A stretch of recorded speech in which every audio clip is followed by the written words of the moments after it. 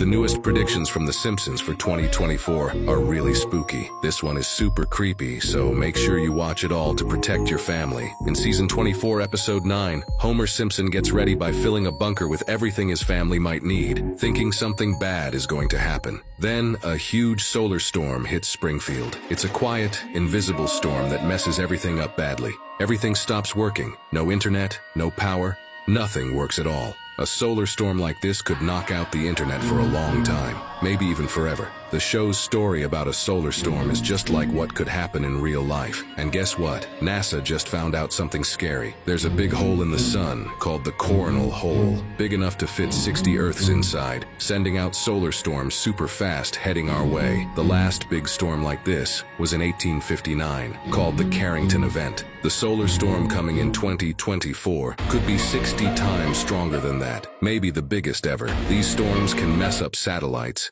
GPS, and could even destroy all our internet and hard drives for good. It could take us years to fix everything. We just have to wait and see. Keep this video saved to confirm this prediction.